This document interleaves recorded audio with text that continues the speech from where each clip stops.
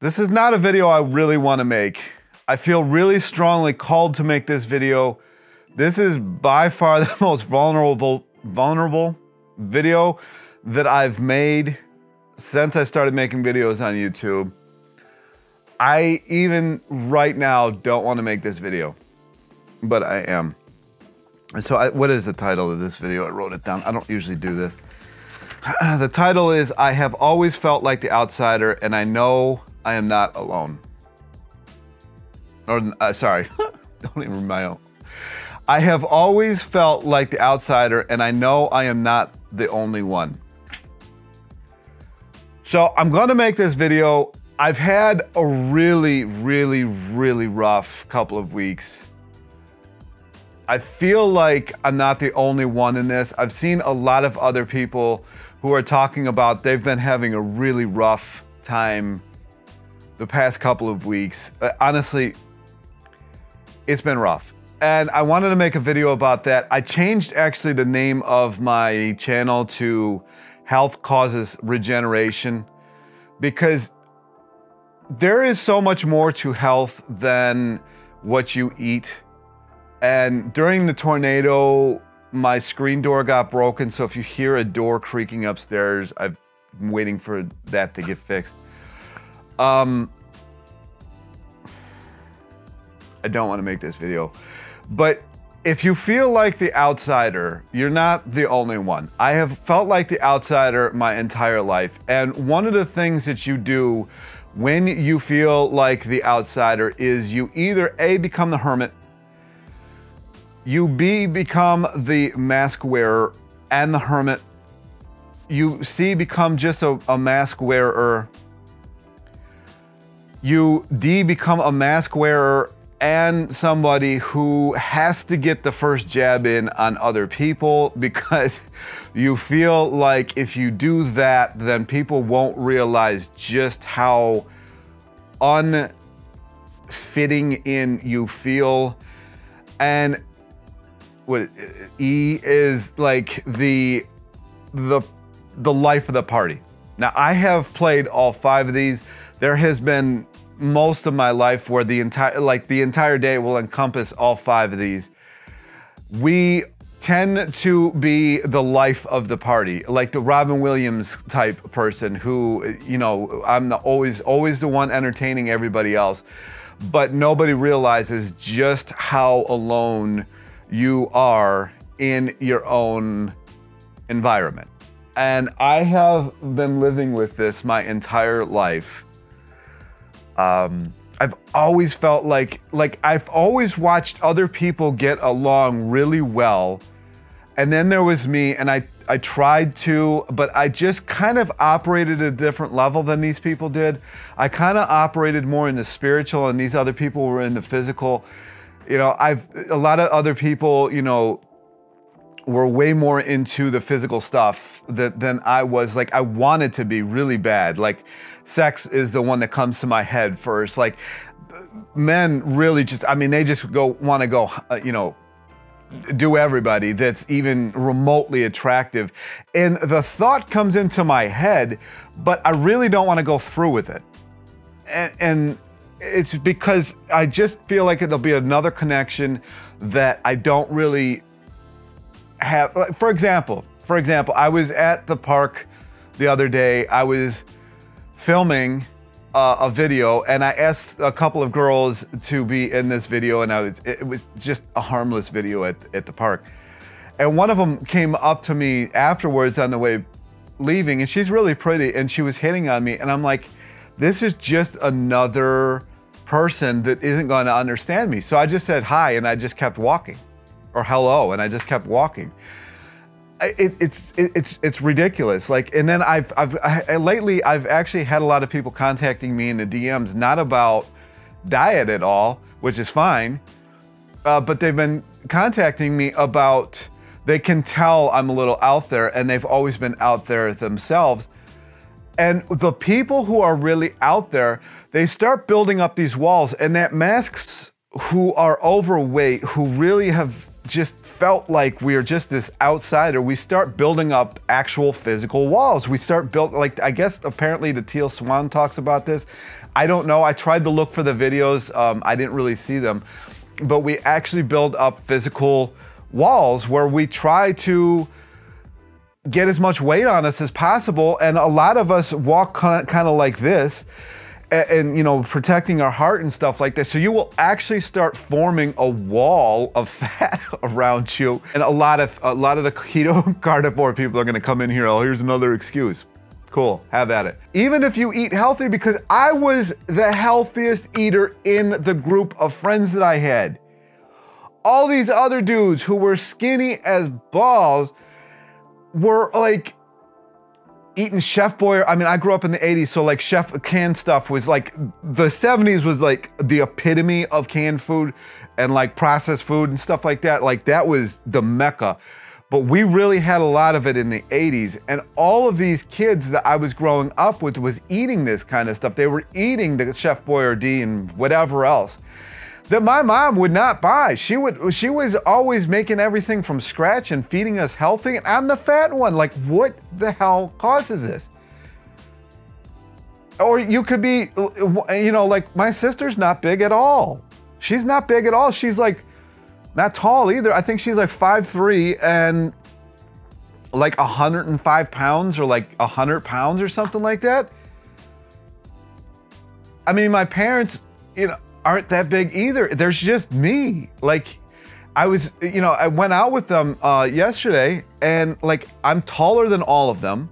I'm wider than like my father and my sister, like standing next to each other. I'm wider than like shoulder, like they're my width.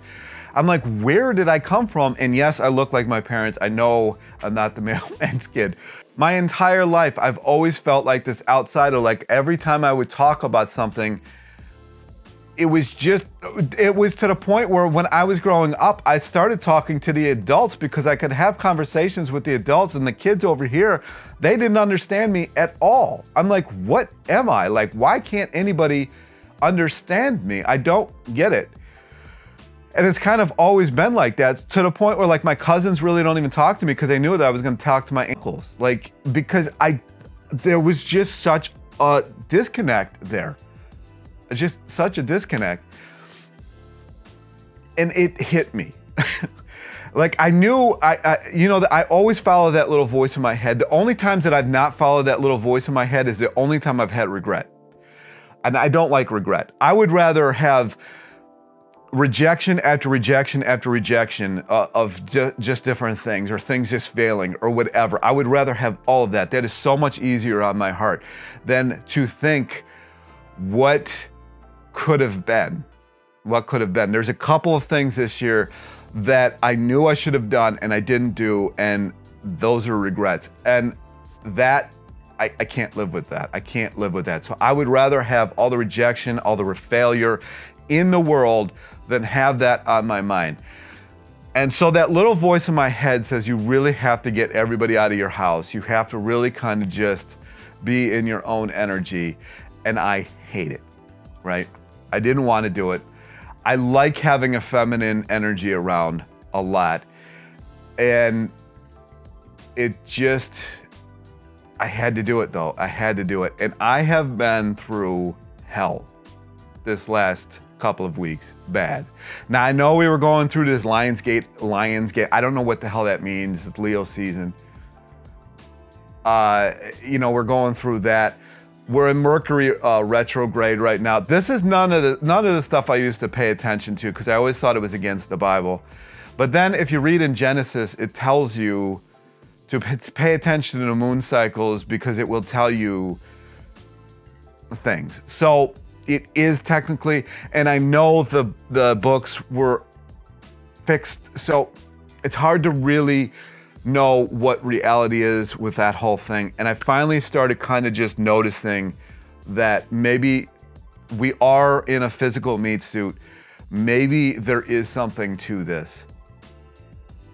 And I have been crying so much lately. I realized how much of a barrier and how much people haven't understood me my entire life. People think that, you know, I'm just this asshole because I don't want to talk or whatever, but it's just, I just feel, because I can feel energy. I read energy. It's so hard to lie to me, especially in person, because I can tell when you're lying to me. I can tell, like, you'll get a smirk from me or something like that. I'll respond. I don't call everybody out, but you'll get like a smirk from me. Most people who've known me for a while know that I know that they're lying to me. It has just been, Thursday and Friday, I did nothing. I did absolutely nothing other than realize just how ridiculous my life has been, especially this last 25 years. It has been ridiculous. It's so much so that my own father told me, I think it was last year, he's like, I could not handle your life. He's like, I would crack. He's like, you're a better man than me. I don't know how you've done it. I'm thankful that I have a roof over my head. And this is not about me. This video is about, if you deal with this, you are not alone. I really don't want to just make this all about me, but I can only go by what I have been through. I'm not gonna talk about all in this video. Finally catching up to me, because I read this quote by the guy who was the actor in Pirates of the Caribbean. I forget. And he said that the people who are crying aren't weak. They've just been strong for too long. And that resonated with me hard, really hard. Because I have put in like that 4 or 5 different phases that I talked about that I don't even know if I remember at the beginning of this video. I have been living that my entire life. My entire life. There was one person, I met her last October, one person that I have ever met in my life that understood me so well, so well. One person. So if you are going through this, you're not the only one. If you've been going through a lot, I know a lot of people who are just really in a bad spot this last year or so. It really, everything that I have been through hit me all at once. And I have just been on the floor, just like bawling. And it has been something that I've never been through. Matter of fact, I had never even cried to my remembrance until my cat died in 2022. That's the first time it just came out of me. I was crying at the vet. I was crying on the way to the vet because I knew it was over. It just hit, It's crazy. Again, so if you have felt like the outsider your whole life and you've put all these walls and maybe even put up these physical walls in the way of fat and everything.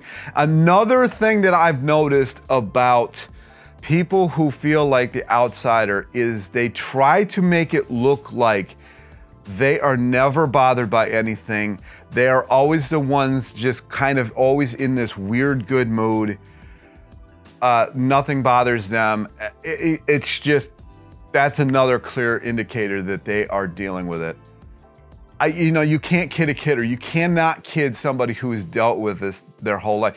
If you are on the inside, if you're one of these people who has always been able to just kind of live in this 3D world, you will not recognize the signs. The only reason I know this is because I've seen people who are able to live on the quote inside or whatever and have all these normal lives. They don't see it.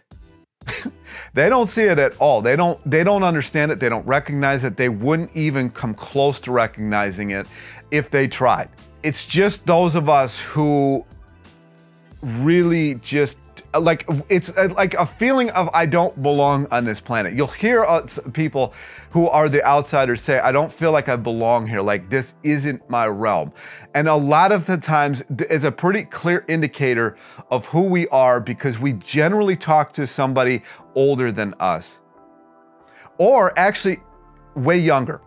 I've noticed a lot of these outsider beings or whatever we are coming in now in the Gen Z and some of the millennials, because I actually have found myself either getting along with older or way younger. My group in the middle, I've never really gotten along with them that well, despite the fact that I was excruciatingly popular in school, but it was only because I was the entertainer. Or if I went to the gym, I lifted more than most people could ever even fathom, so I always had people watching me at the gym. I remember the ex that just, the ex finally XX. When I first moved out to Philly, she would go to the gym with me and she would crack up at like people would just stop and watch and look and watch me lift. And I'm like, this is not fun. I don't like this. But what do? If you flip out and tell everybody like, I don't feel like being watched, you're the roid rager. If you don't acknowledge it, you're the asshole. Like it's a lose-lose situation in every way, shape, and form. So you just have people watching you. People who lifted with me can account for this. I imagine they remember it. It was ridiculous. I got tired of always being watched. There's always everybody's entertainment, but nobody ever understood me. Anyway, I've said this like 5 times in this video. If this video resonated with you, you probably made it this far. You're not the only one. That doesn't do anything. Like telling people that they're not the only one doesn't really do anything. It's not going to change the fact that you feel like an outsider, to my knowledge. It's just the way things are. I don't know if we're on here on a special mission. I have no idea. You hear about this starseed thing, like we're here for an event. But yeah, it all hit me. It still is. Like if you see my face is looking pretty rough right now. I'm wearing it everywhere. And I don't know what to do about it. That damn door. I don't know if you can hear that. Again, I didn't want to make this video. I still don't want to make this video. But here it is. And I'm going to publish it. I don't think there's anything else. It has been a very, very rough couple of weeks. I think it's probably why I've been going out and photographing people, because it gets my mind off of it, and having human interaction that is very limited is kind of fun. I might make more videos about this depending on who watches it, how many people, responses. I might move this over to my other channel, which I haven't published on in like months. This has been a very, very, very trying year. This year started off with me being physically attacked by somebody. And then it has just gotten stranger since.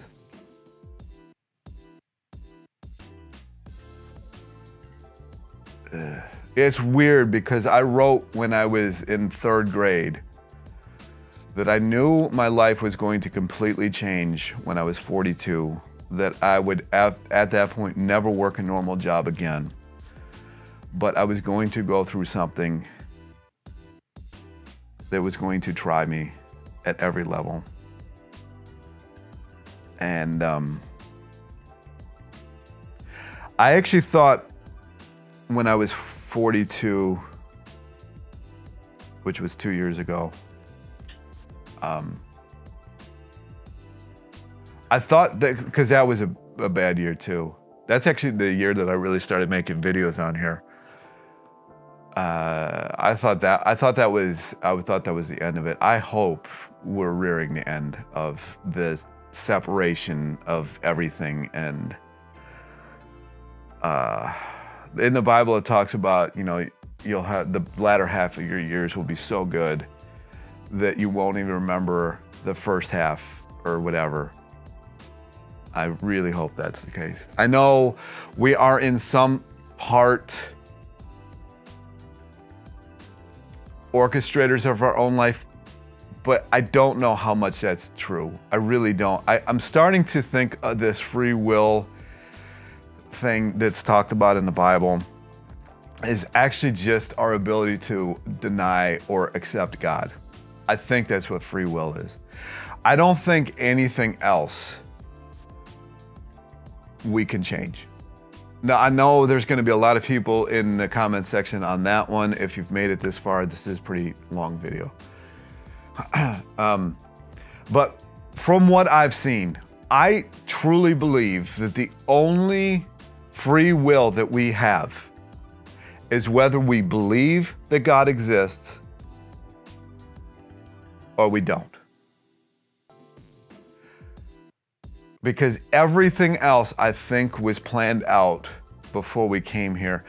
Because if you read the Bible, it says, I knew who you were before the earth even started. I knew what you would do before you even came here. I knew who you were before you came here. If God, whatever you want to call it, it's God, knew who you were and knew what you would do before you even came here, the only free will in that case would be to believe in God or not. That's it. And I think in life, you can only truly love yourself. And so whoever, because I feel like we are fragmented when we come here. I have reasons for this. It's very out there, esoteric. I feel like we are split up, like our soul is a bit split when we come here. And you can only truly love yourself. And when you find yourself, you will know it. They will be your, quote, soulmate. They will be whatever it is. And you can only truly love that person. Now, I know that I found that, but do they? Time will tell. I think I might leave it there. I'm not trying to be super serious or anything, or like super dramatic or anything. It has just been, I've always been the life of the party. I've always been the entertainer, and I'm tired. I'm tired. I'm tired. I can't. It's not like I don't like making people laugh. And actually, when people are in my life, they are always like, you make me laugh. And I like making people laugh. It makes me feel good. But the entertainer is tired. I'm sure the entertainer will be back. Because no matter how many videos I make of this, no matter how much, quote, healing that I go through, I'm never going to not feel like the outsider. And that's fine. I just have to realize that. Anyway, comments, questions down below. Like, subscribe, and I'll talk to you in the next one.